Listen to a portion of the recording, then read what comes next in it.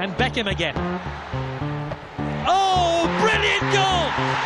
Beckham's done it again at Old Trafford. Thiago Silva, Rooney goes for goal and finds it. It's another fabulous England goal. And a 1-0 deficit has become a 2-1 lead. Jika kita melihat Inggris sebagai negara sepak bola, tentu ada banyak legenda yang lahir di sana. Tetapi, jika kita melihat ke sebelahnya, ada negara Wales. Hanya sedikit pemain yang mampu mencapai level legenda dari sini. Salah satunya adalah Gareth Bale. Three in the box waiting for the cross, and it was Bale.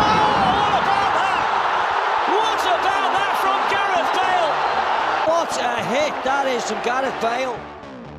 Lebih dari 1 dekade ke belakang, masih hangat dalam ingatan kita ketika Gareth Bale menyuguhkan aksi dan gol yang spektakuler. Kecepatan, ketangguhan, dan tendangan keras merupakan definisi dari Gareth Bale.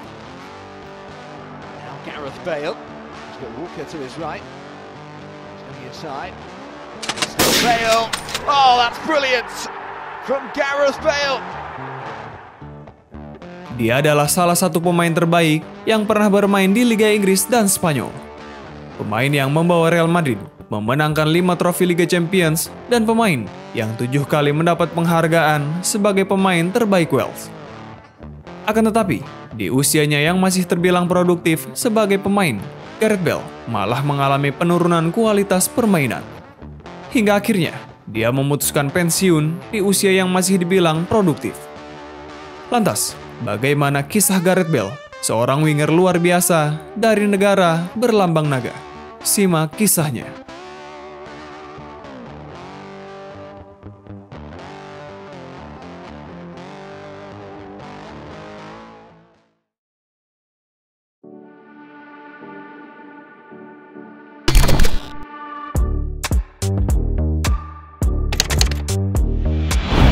Oh, it's a brilliant run from Bale. He's so unstoppable in these circumstances. Oh, that is a fantastic goal.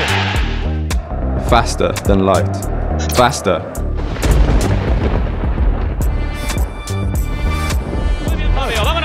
La pelota larga para la carrera de Gareth Bale, que va a ganar. La carrera de Gareth Bale dentro del área. Ahí está Bale, ahí está Bale, ahí está Bale. ¡Qué gol! ¡Qué gol de Gareth Bale! ¡Qué gol de Gareth Bale! ¡Gol de Gareth!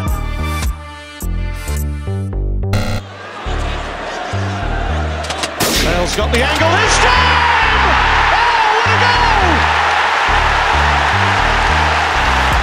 Gives it back to Bale, which isn't the daftest thing to do because of shots like that. Amazing, even by his. Bale, golazo de Gareth Bale. Cristiano de los va a encender. Gareth Bale, el remate gol. Marca el Gales, iguala para el Real. Gareth Bale, terrific goal from Gareth Bale. Box waiting for the cross, and it was Bale. What about that from Gareth Bale? What a hit that is from Gareth Bale.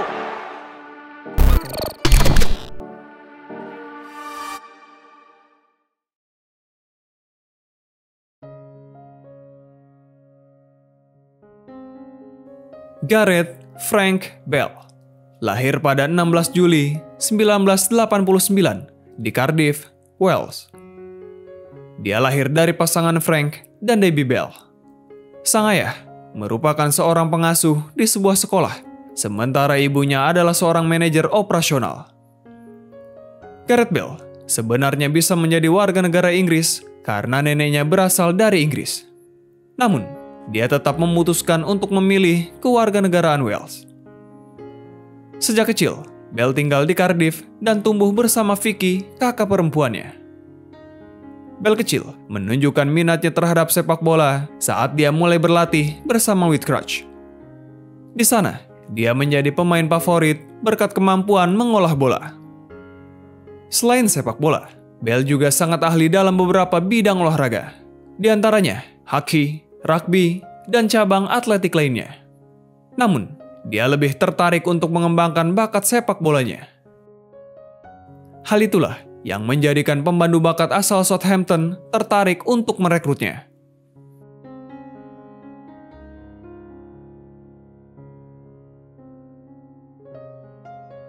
Setelah lulus dari Whitchurch, Bale kemudian ditarik ke akademi Southampton. Setelah beberapa musim bermain di akademi, dia kemudian dipromosikan masuk tim senior. Sebenarnya, Bale muda berkesempatan berseragam Liverpool. Dilansir dari The Athletic, hal itu bermula pada tahun 2006. Ketika itu, Gareth Bale masih bermain di tim akademi Southampton U18 sebagai bek kiri. Tim pencari bakat Liverpool melihat kalau Bale punya potensi. Gareth Bale adalah bek kiri muda yang luar biasa. Kami harus merekrut anak berusia 16 tahun itu, dan namanya belum terdengar di pasaran.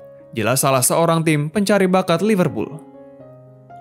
Ketika itu, Liverpool sedang meminjamkan gelandang tengah mereka, Darren Potter. Kemudian, Liverpool berniat menukar Potter dengan Gareth Bale. Namun, pihak Southampton tidak mau. Mereka minta The Reds tambahkan sedikit uang, tetapi Liverpool menolak dan marah. Sebab, Potter adalah pemain matang dan Bale masih dianggap anak kecil. Kesepakatan pun tidak terjadi.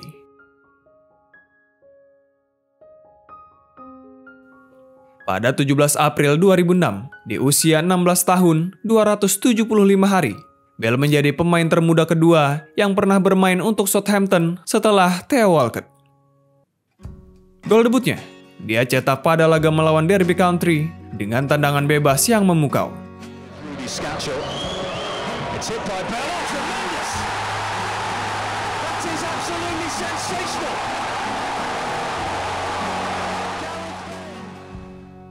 Sebelum bermain sebagai winger, seperti yang kita kenal sekarang, Bale mengawali karirnya dengan bermain sebagai seorang fullback kiri. Pada musim 2006-2007, dia sudah menjadi bagian penting Southampton yang bermain di Championship atau kasta kedua Liga Inggris. 5 gol dan 12 assist dari 43 laga adalah bukti bahwa ia bukan hanya pandai bertahan, tetapi mampu ciptakan peluang, bahkan mencetak gol. Karena pencapaian ini, dia mendapat penghargaan BBC Wales Young Sport Personality of the Year pada 2007. Salah satu penghargaan yang diberikan Federasi Sepak Bola Wales untuk pemain muda terbaik.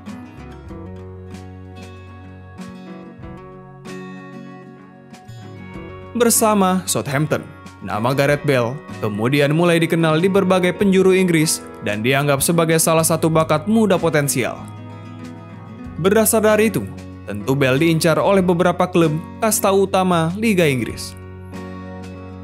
Pada 25 Mei 2007, setelah musim 2006-2007 berakhir, Gareth Bale resmi mengumumkan bahwa dirinya telah bergabung dengan klub asal kota London, yakni Tottenham Hotspur.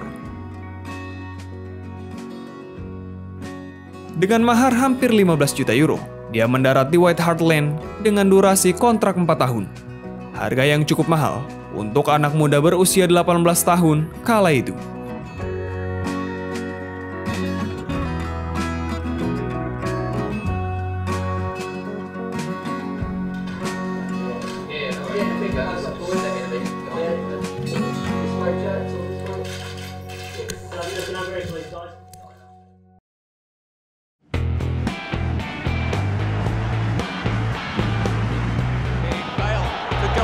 Gareth Bale, nearly coming out, but Bale not phased, takes the chance superbly, and Tottenham had their 2-goal margin.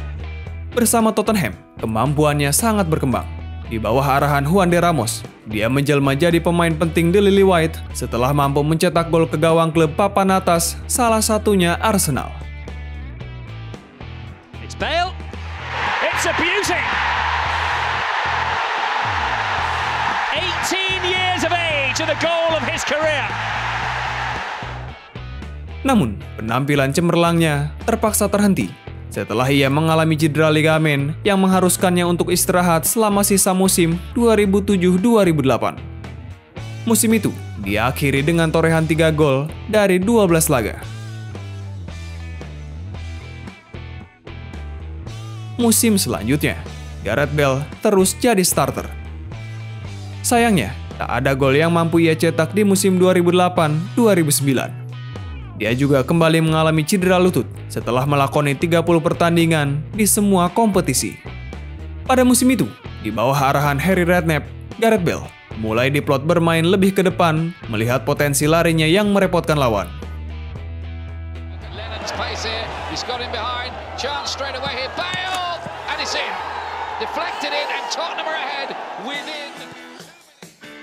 Setelah pulih dari cedera, pada musim 2009-2010, Bale lebih banyak dimainkan sebagai pemain sayap kiri. Hasilnya, 10 eksis dan 3 gol dari 34 laga berhasil ia cetak. Kemampuannya membantu Spurs finish di posisi keempat klasemen akhir Liga Inggris, yang membuat Bale akan bermain di Liga Champions Eropa untuk pertama kalinya.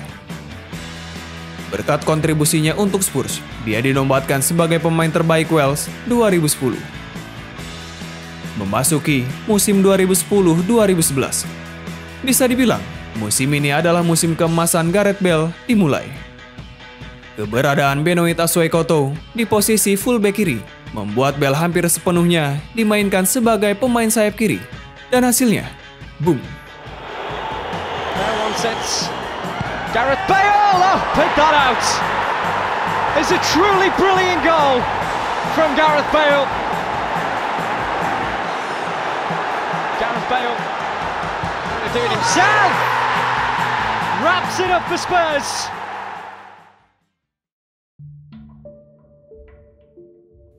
Pertandingan Liga Champions musim 2011 di fase grup yang mempertemukan Tottenham dan Inter Milan tentu menjadi salah satu momen terbaik Gareth Bale sepanjang karirnya.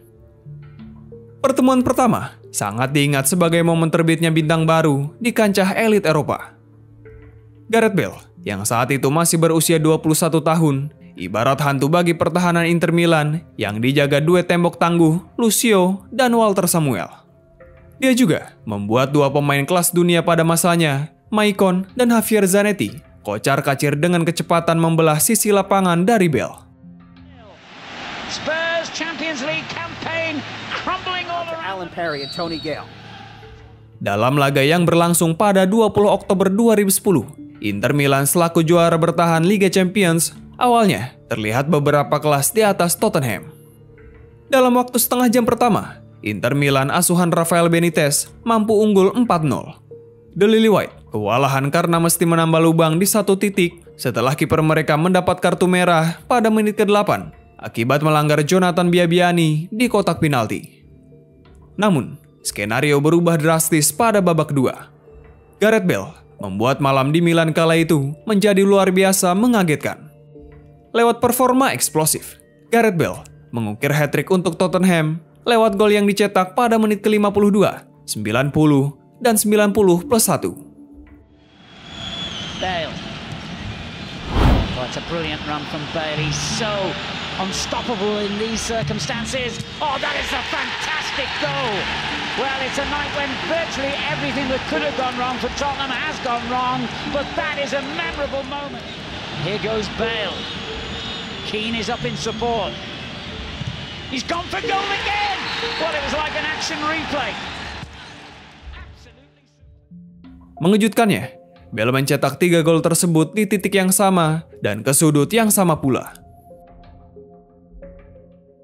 Spurs memang gagal menang, skor akhir 4-3 untuk keunggulan Inter Milan. Tetapi, pertandingan itu tetap dikenang sebagai momen kelahiran sang bintang baru dari Wales. Bale sungguh fenomenal. Dia tampil luar biasa. Kami tahu apa yang dapat ia lakukan, tetapi sangat sulit untuk menghentikannya, ujar Mesin selepas laga dikutip dari 442. Berbekal kepercayaan diri, sukses mendobrak pertahanan Inter, Tottenham bangkit pada pertemuan kedua hingga menang 3-1 dan finish sebagai juara grup.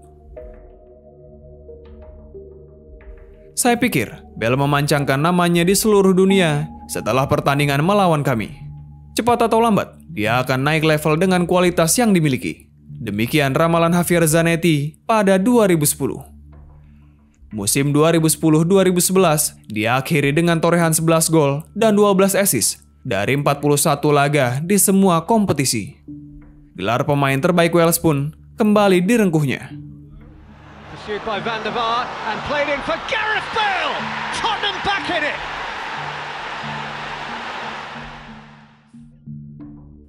Pada musim 2011-2012, produktivitasnya makin meningkat. 13 gol dan 17 assist dari 42 pertandingan adalah bukti bahwa ia mulai matang sebagai penyerang sayap. Bale. He's a hard man to stop, Gareth Bale. And Norwich simply couldn't stop him. Lennon. Gareth Bale. Oh, it's brilliant!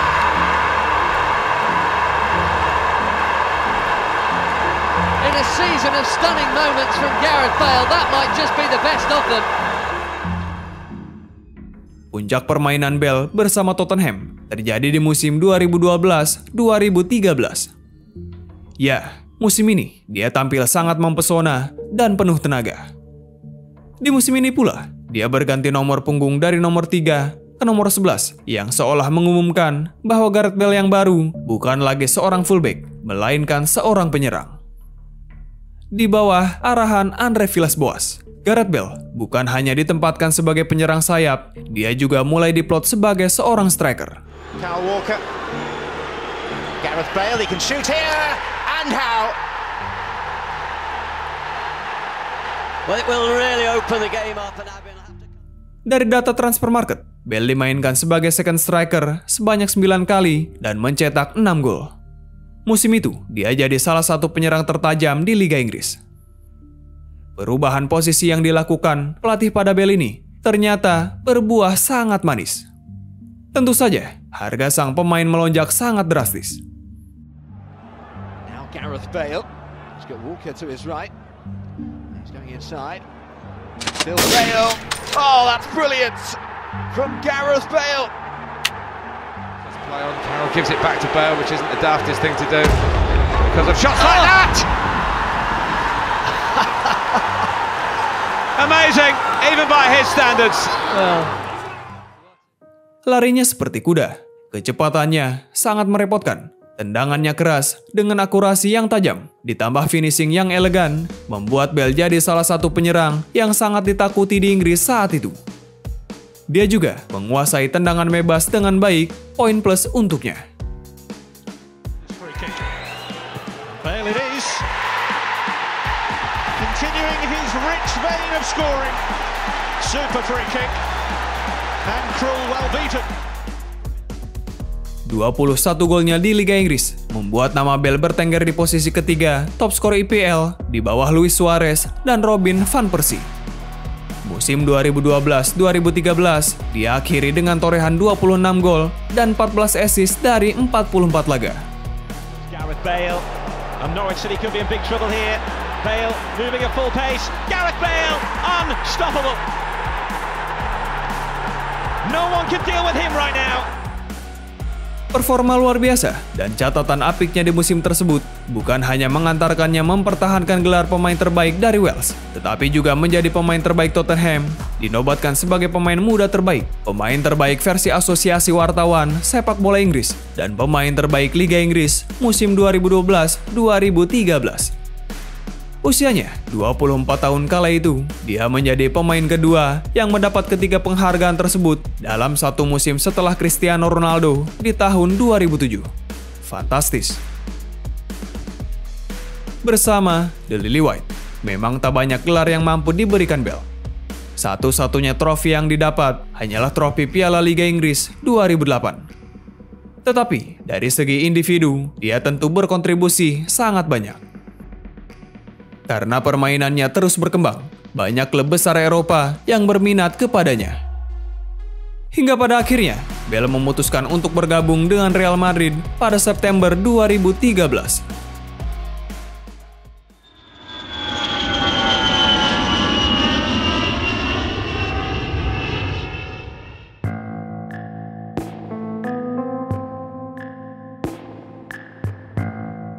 Dengan biaya sekitar 101 juta euro atau sekitar 1,58 triliun rupiah, Gareth Bale resmi berseragam Los Blancos dengan kontrak selama 6 tahun.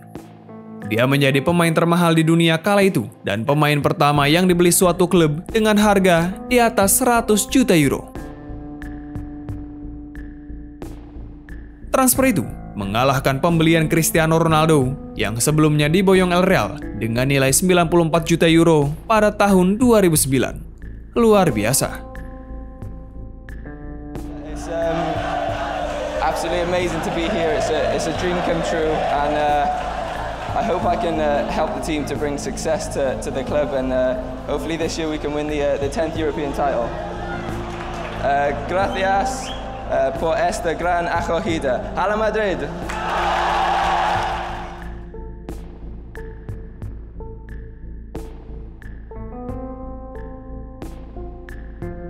Alasan kepindahannya ke Madrid, Bale mengatakan, meski Tottenham bisa bermain di Liga Champions, sang pemain tetap ingin pindah ke Los Merengues. Di klub seperti ini, mereka bertanding untuk memenangkan banyak gelar. Ini pengalaman sekali seumur hidup, dan menurut saya, Anda tidak akan bisa menolak Real Madrid. Saya berharap alasan saya ini bisa dimengerti oleh para fans Tottenham. Ini keputusan yang cukup sulit, meninggalkan para fans yang telah mendukung Anda cukup lama, ucap Gareth Bale. Dan alasan satu lagi, Gareth Bale ingin memenangkan Liga Champions.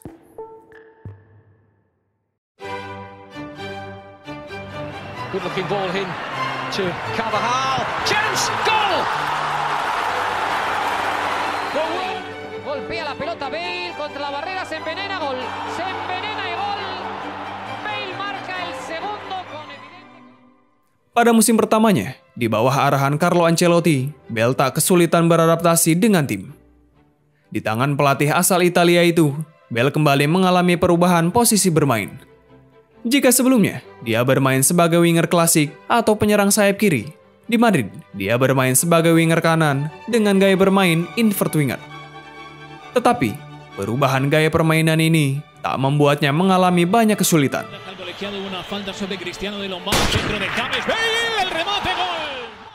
Pilihan pindah ke Madrid ternyata berbuah manis.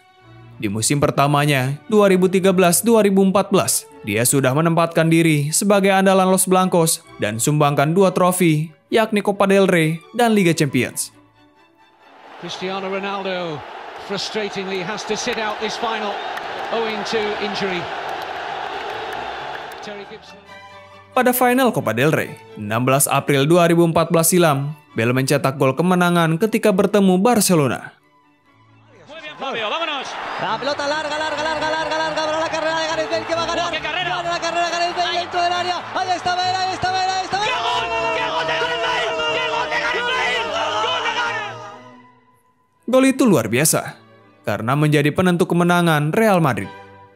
Ketika itu, tercatat kecepatan lari Gareth Bale mencapai 35 km per jam, yang menjadikannya salah satu yang tercepat di Eropa saat itu. Luar biasa. Di final Liga Champions 2013-2014, Bale juga menyumbangkan 1 gol kala Madrid menaklukkan Atletico. Di Maria. Oh, he's gone all the way here. And Bale! It's Gareth Bale with a big moment. He scored the winner in the Spanish Cup final. Kemenangan 4-1 menjadikan Los Blancos sebagai raja sepak bola Eropa saat itu. Sebuah trofi yang telah lama diinginkan oleh Gareth Bale.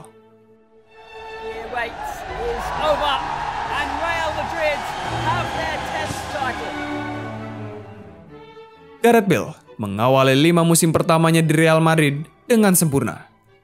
Bagaimana tidak, dia berhasil menjadi mesin gol sekaligus pencetak eksis bagi El Real kala itu.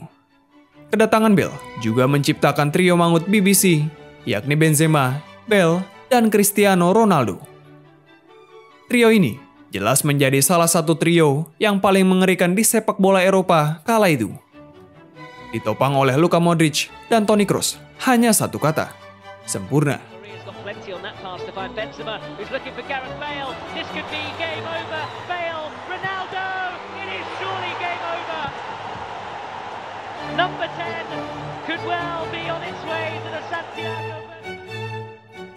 Bagaimana tidak, trio ini memiliki kecepatan, kerjasama, dan finishing yang luar biasa.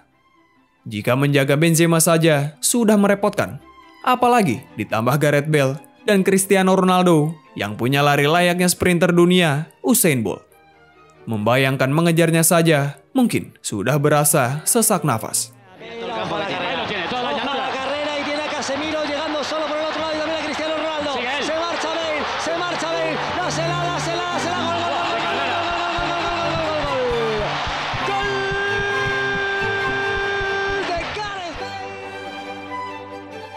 Salah satu momen yang paling tak terlupakan ketika Bale berseragam Los Merengues, tentu saja mungkin pikiran kita sama.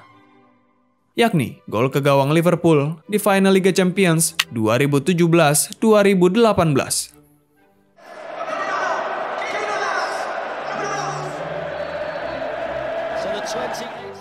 Gareth Bale benar-benar menjadi pahlawan Real Madrid dalam laga final tersebut. Saat kedudukan imbang 1-1, dia hadir sebagai pemecah kebuntuan. Gareth Bale sukses mencetak 2 gol penentu kemenangan Real Madrid. Salah satunya tercipta lewat salto spektakuler yang memperdaya Loris Karius.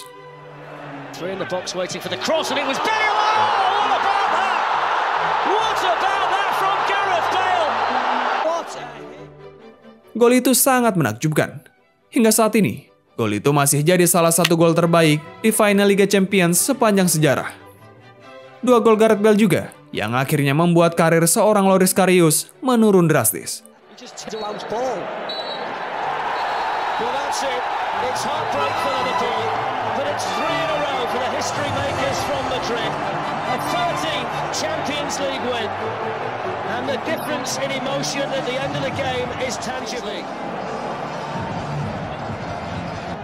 It's lucky 13 for Real Madrid. It's lucky 13 for Real Madrid. And they are still very much lucky 13 for Real Madrid.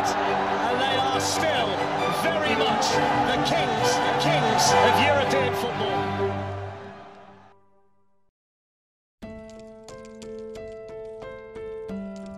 Namun, karirnya bersama Los Blancos tidak terus berjalan mulus.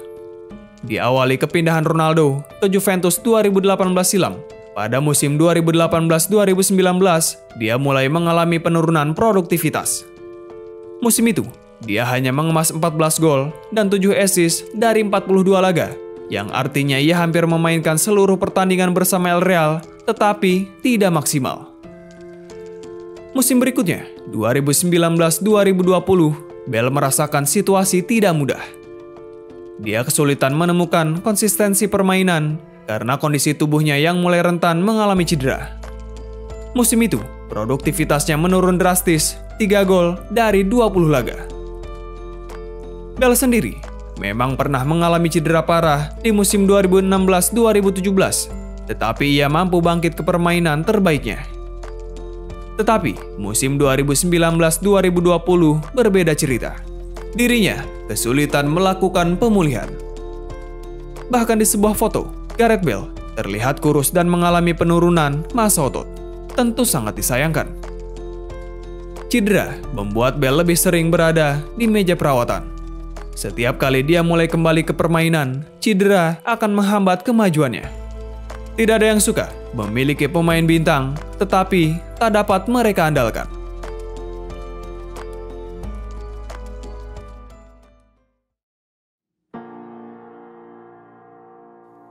Kemerosotan kualitas permainan itu akhirnya membuat Bale dipinjamkan ke Tottenham pada September 2020. Peminjaman ke klub lamanya ini diharapkan agar Bale mampu kembali ke performa terbaiknya. Mengingat usianya masih 31 tahun, hal baik masih mungkin bisa terjadi. Son, Kane and Bale all waiting, and there is Gareth Bale! Bale with option to the middle, Gareth Bale, super turn, brilliant goal from Gareth Bale! Bersama The Lily White, di periode keduanya, Bale tampil cukup bagus. 16 gol dari 34 laga, jauh lebih baik dari musim sebelumnya di Bernabeu. 16 gol itu menambah total golnya bersama Spurs, yakni 72 gol. Pada musim 2021-2022, dia diharapkan bisa bangkit kembali bersama El Real di bawah besutan Ancelotti. namun dia tak kunjung mendapat tempat dalam tim. Pada musim terakhirnya bersama Los Blancos, Gareth Bale hanya bermain di 7 pertandingan, mencetak 1 gol, dan tidak berkontribusi pada pencapaian gelar juara Real Madrid di Liga Champions 2021-22. Bersama Real Madrid, dia telah melakoni 258 laga, mencetak 106 gol, dan 67 assist. Berbagai trofi bergengsi dia dapatkan bersama El Real. Sedikit di antaranya adalah 3 gelar La Liga, 4 Piala Dunia antar klub, dan 5 Liga Champions. Luar biasa. Dulu, Gareth Bale pernah bermimpi bermain untuk Real Madrid. Pada 2013, mimpi itu benar-benar menjadi kenyataan. Saya tiba di sini 2013 sebagai seorang pemuda yang ingin mewujudkan impian saya bermain untuk Real Madrid. Sekarang, saya dapat melihat ke belakang, merenungkan, dan mengatakan dengan jujur bahwa mimpi ini telah menjadi kenyataan dan banyak lagi. Menjadi bagian dari sejarah klub ini dan mencapai apa yang kami capai saat saya masih menjadi pemain Real Madrid merupakan pengalaman yang luar biasa dan tidak akan pernah saya lupakan, kata Gareth Bale di laga terakhirnya bersama Los Blancos.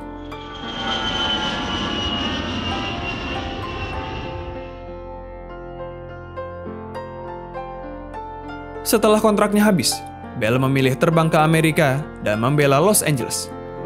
To find him here, this is Gareth Bale, and there's his moments as he makes his mark in Major League Soccer. Bersama klub asal Amerika ini, Gareth Bale memang tak banyak mencetak gol, tetapi ia bantu timnya untuk merengkuh Piala Liga Amerika musim 2021-2022.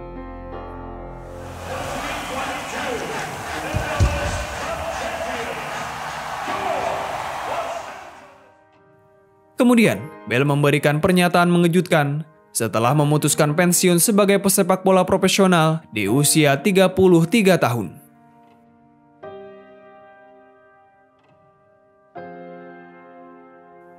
Ada banyak candaan saat Bale memutuskan pensiun di usia yang terbilang masih produktif. Salah satunya, Gareth Bale dianggap akan beralih jadi pemain golf profesional. Candaan itu bukannya tanpa dasar. Selama jadi pemain sepak bola, entah itu saat berada di klub atau tim nasional, Bale sering kedapatan bermain golf di waktu senggangnya.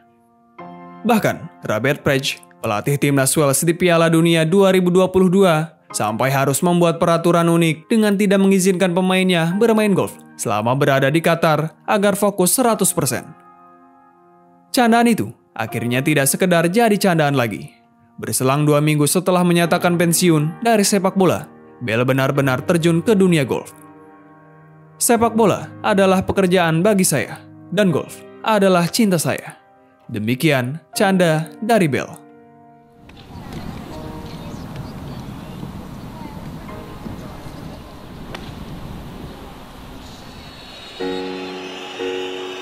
It's Bale!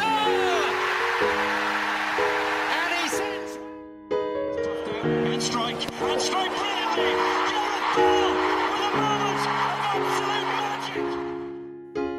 Apapun keputusan yang Bale ambil, tidak mengubah fakta bahwa ia adalah salah satu winger terbaik yang pernah ada.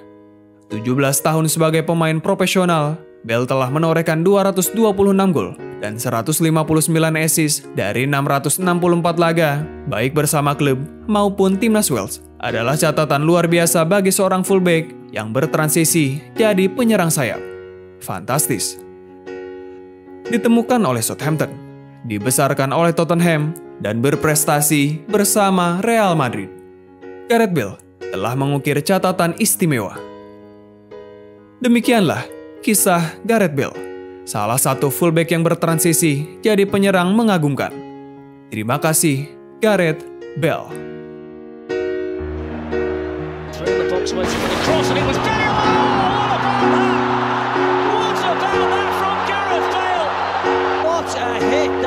Gareth Bale.